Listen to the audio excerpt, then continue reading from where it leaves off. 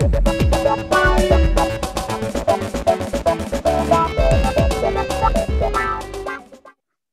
morning, my children. Happy Sunday, everyone. Welcome to Connected Kids Children's Church. We are so excited to have you with us. This is the Children's Church Ministry of Connected Church. I'm the founder, Charles Botts, and I am here with my lovely children. Say good morning, Ariella. Say good morning, Daniel. And we are thrilled for another Sunday morning Children's Church to come together with you. Daniel or Ella, who is praying this morning? Ariella is going to pray. Wonderful. She did not. Thank you so much, Ariella, for volunteering. Let's bow our heads, and Ariella, please pray nice and loud so we can hear you.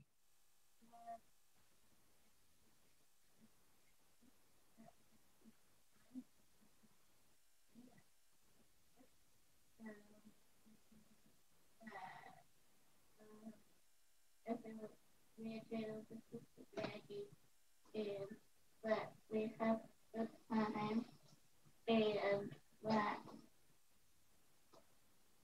have a fun song, and we have a really interesting story for the story that we know, but we could learn more about in Hannah. Amen. Thank you, Ariella. Wonderful, wonderful. Today, we are going to be continuing. We've been doing a series of lessons on Jesus coming back.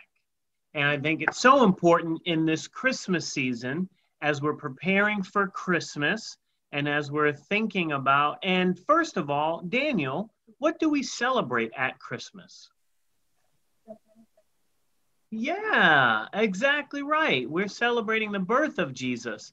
And so why, Ariella, was Jesus born? Why did Jesus have to come to earth?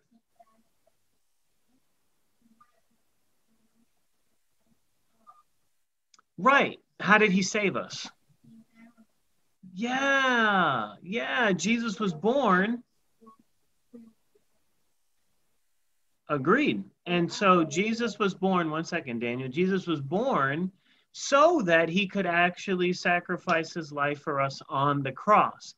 Now, when Jesus went up to heaven, did he promise something? Did he say he was going to heaven and he was never coming back? He was never going to see us again? Daniel, what did Jesus promise when he went back up to heaven after raising from the grave?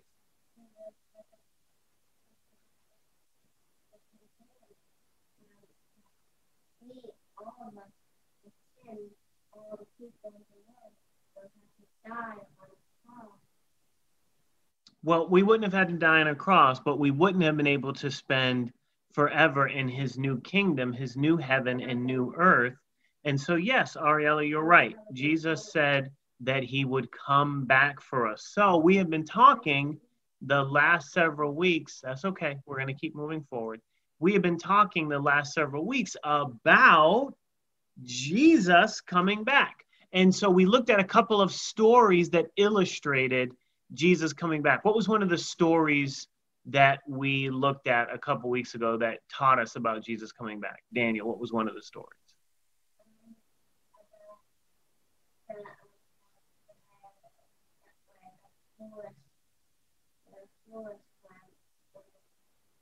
Didn't buy oil and pour on their lamps, but the wise woman bought oil and poured it on their lamps.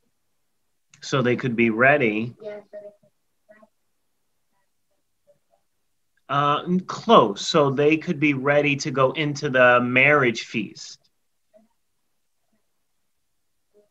No, it's not. But I appreciate you trying to make that comparison. Ariella, what other story?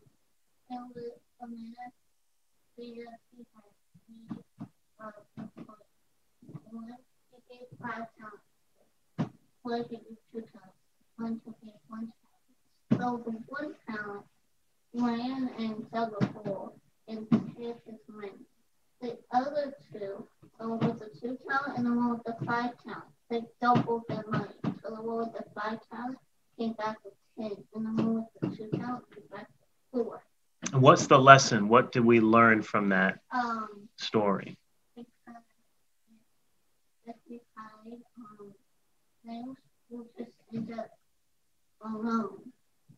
Well, right. More specifically, if God has given us a gift, if God has given us something like his Holy Spirit, should we just hold on to it and not use it and not help anybody and just, yeah.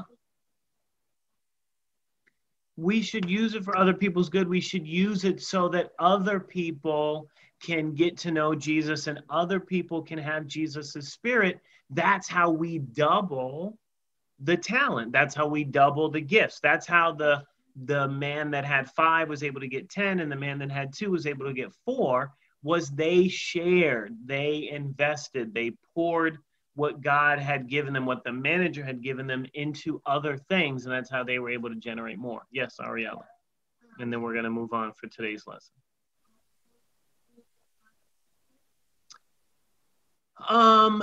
Indirectly, yes. So there are some things that you're going to do in life to help you live. I mean, part of the reason why mommy and daddy work is so that we can support ourselves, we can support our family.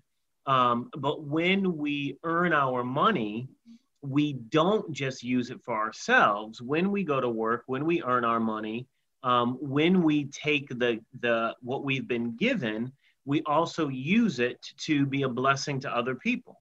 We donate food, we donate clothes, we give money to other organizations that help people. So that's how, one of the ways that we take what we have been given and we use it to grow God's kingdom. We use it to tell other people about Jesus. Yes, Daniel, and then we're going to move on.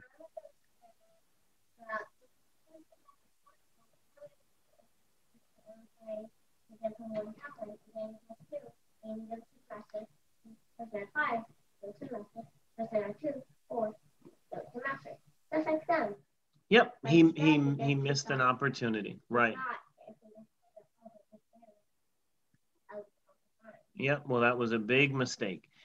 So today's lesson is going to come from, I'm going to try to share my screen here. Hopefully we're able to come back. Today's lesson comes from the book of Mark, chapter 13, verse 24 through 37. A little bit of reading, but it is helpful, and we will come back and discuss pretty quickly.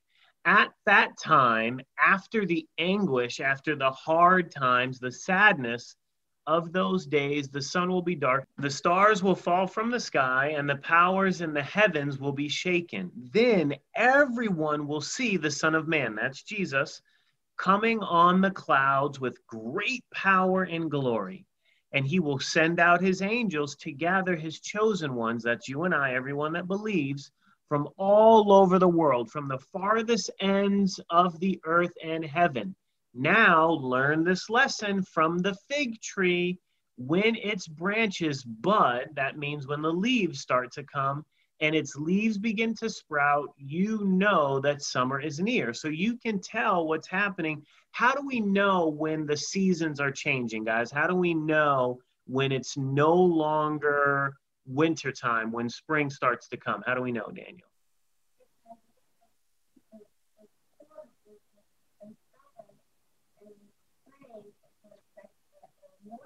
Yep.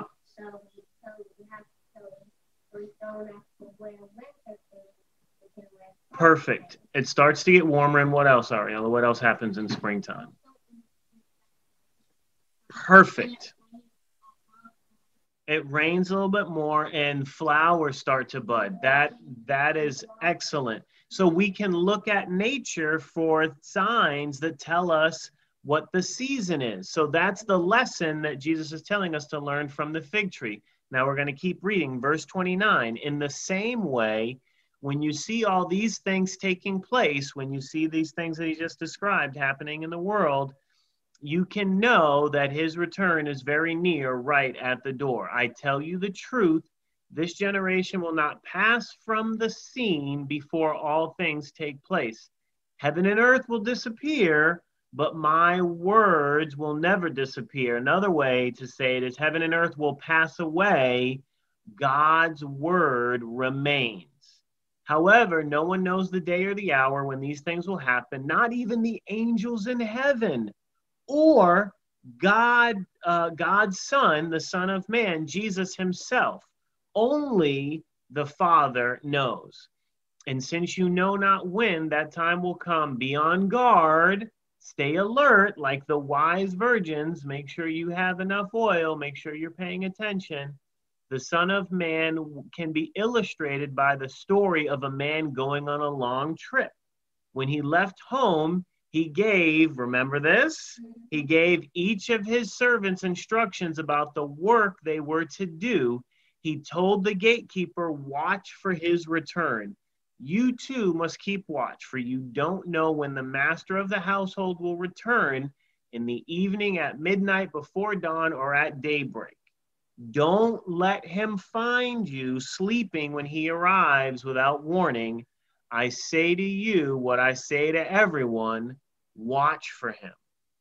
So what Jesus is saying here is there's another illustration of what it's like when he returns. And the illustration is, imagine that there is another manager, another landowner who has some property, and he tells his servants, this is what I want you to do. I want you to take care of the sheep. I want you to clean out the barn. I want you to wash the floors. He gives everyone a job, and he says, all right, I want this done by the time I get back.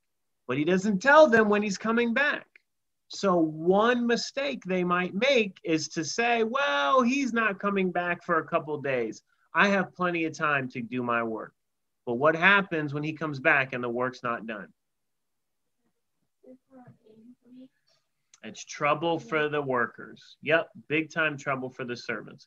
So that's why we have to be always ready for Jesus's return, because even though heaven and earth will pass away, God's word will always remain. So that is where we're going to go into our craft. Yes. What if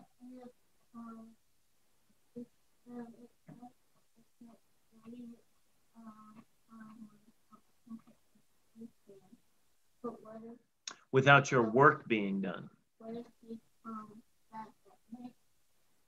Right. So then make sure you do your work while you can work. Because it's hard to work at night, and you do need sleep. Sleep is very important. So what the Bible is telling us is that when we can do our work during the day, during other times when we're alert, when we have energy, we should do our work. We should not waste the day playing and being silly and goofing around and not doing our work, because if we go to bed without our work being done and the master comes back, we won't be ready. Yes, Daniel.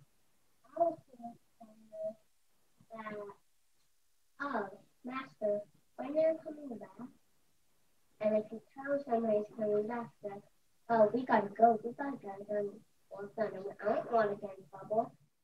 Right, but he didn't tell them, because he wants them to do the work without delay. He doesn't want them waiting until he is coming back, because then they would just prolong it. They would wait. There's a word, it's kind of a big word, but you guys have heard me use it before. It means when you wait for the last minute. It begins with a P. What's the word? Procrastinate. Very good, Ariella. That's what the master doesn't want, Daniel. He doesn't want us to procrastinate. He doesn't want us to wait until right before he comes back to get things done. He wants us to work now while we have the chance. All right. So with that, we're going to transition into our craft for today. We started working on it a little bit. Ariella started to work on hers, and Daniel is going to set his up now, but let me share the screen so that y'all can see what we're doing.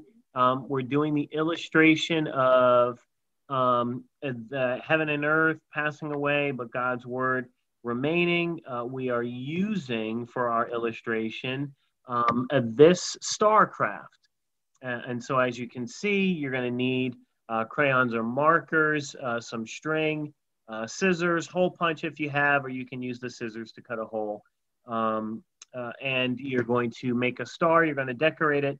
And in the star will have the words heaven and earth. will pass away, but God's word remains. This could be, you could treat this as a Christmas ornament, be a nice Christmas ornament to hang from the tree. It could also be a necklace for your young people. So with that, we're going to go ahead and get started on the craft, and then we'll come back together. All right, so as we can see, Daniel and Ella are finishing up. They're wrapping up their stars. So they're nearly done.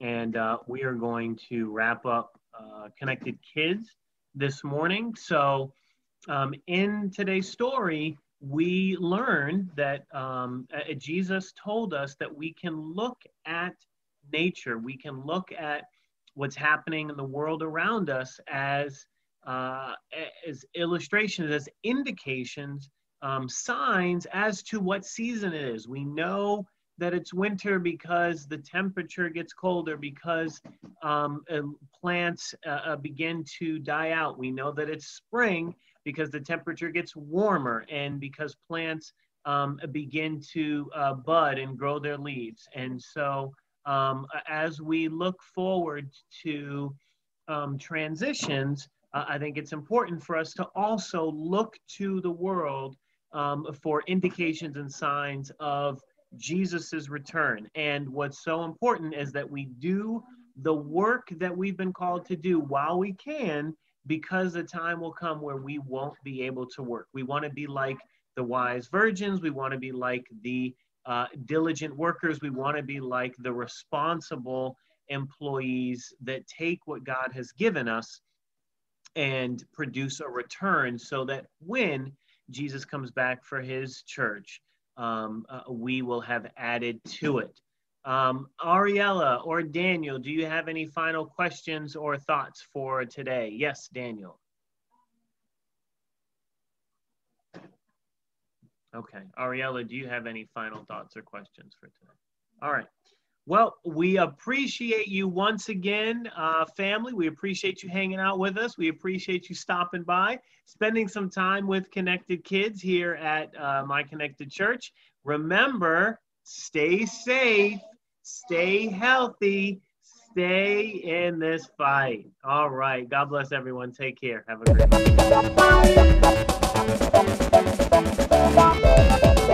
day.